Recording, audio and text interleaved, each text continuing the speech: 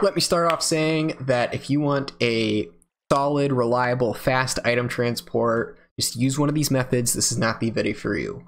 What this video is for, if you want to spice up your build with some motion. This is a fancy conveyor belt. It can move players, items, entities. So if you have a big open factory interior area that you don't know what to do with, then putting this moving conveyor belt is really going to spice things up. I'll show you it working. It's not fast, but it's very reliable and easy to build. Okay, start with the tutorial. Start off by digging a trench. Make sure that no edge is longer than 13 blocks and no edge is shorter than 3 blocks. This is the absolute minimum. I wouldn't recommend going close to this, like maybe 5 or 6, because the redstone gets a bit tricky if you put 2 corners right next to each other. And so now we're going to add the pistons and furnaces. Pick a direction, clockwise or counterclockwise. Every corner needs 1 piston and 1 furnace. And now the redstone. First make this clock. Pick any piston, it doesn't really matter, but this is going to be the side with the on-off switch. So pick a side, build this clock. This can be at 2 ticks to make it faster. Some stuff might break, but I'd really just recommend going 3 ticks. Okay, so the way that this is wired is you have one big long chain going around the whole thing. I'll show you it working. See that first signal? It propagated around the whole thing, and now that there's just a on-off going around, it just looks like it's alternating. The way to get that to work, the trick is 2 ticks between every piston. So you see that this piston is powered, and then 2 redstone ticks later, we get another piston powered, 2 redstone ticks later, another piston powered, 2 redstone ticks. This is what I was saying with the 2 corners right next to each other. What you can do is split it up.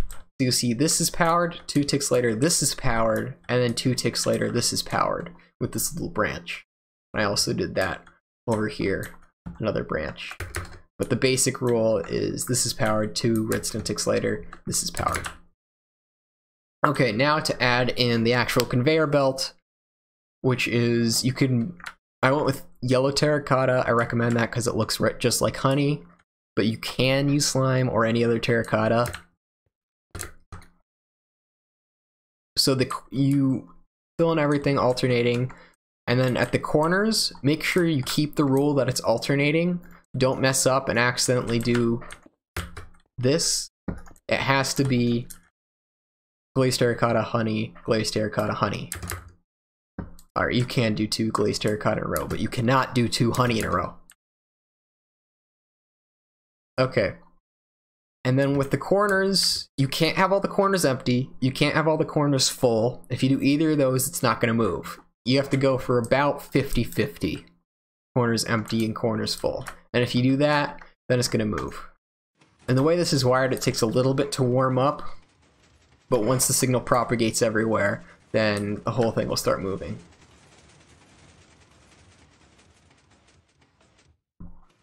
Okay, so for items, remember that this isn't perfectly reliable. See, these items fell off. So maybe use this for cactus or some other really cheap, easy item that you have a ton of. And I've built these 2 little contraptions to help with moving items around. This first is just a piston. It animates really well. Pushes, if you have an item on every honey, then this piston will push it off on every honey. And it's just this. This is the whole redstone for this piston. It uses the signal that the conveyor belt uses, and it uses the fact that this is transparent, and this is the opposite of transparent. And that's it, just 4 ticks, 2 ticks. And this is what I was saying, if you make a faster clock, this will break, or it'll be a little bit off so you can mess with this timings. But if you just go with the standard 3-tick clock, this is going to work really nicely. Okay, so this can drop off to anything. This can drop off to one of those other methods. This can drop off to a whole nother conveyor belt on a different floor, or just into hoppers. And if you do hoppers, I'll remind you that honey blocks are smaller than 1 block. So if I drop these redstone in, they will go into this chest. So if you just need to get into a hopper, you don't need to build this thing, although it does look nice. You can just build it hopper right underneath the trail. Okay, so I have this hopper line going into these droppers. This dropper goes up, this side, down. And this is all the redstone to keep these droppers going. It uses the same transparent and opaque to only drop onto honey. That's just a really nice animation.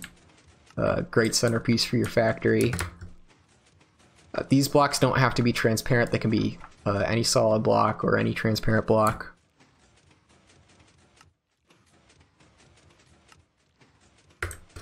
And the reason I include these 2 particular contraptions is because if you do want to have items going around, you have to have them to reset the 5-minute timer.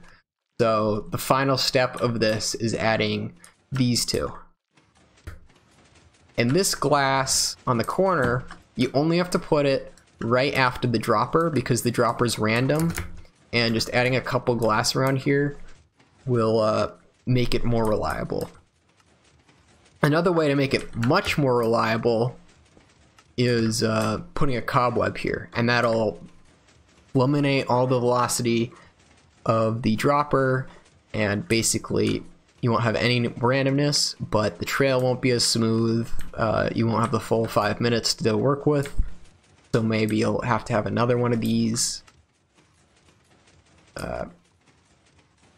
You can do the cobweb to make it a little bit more reliable.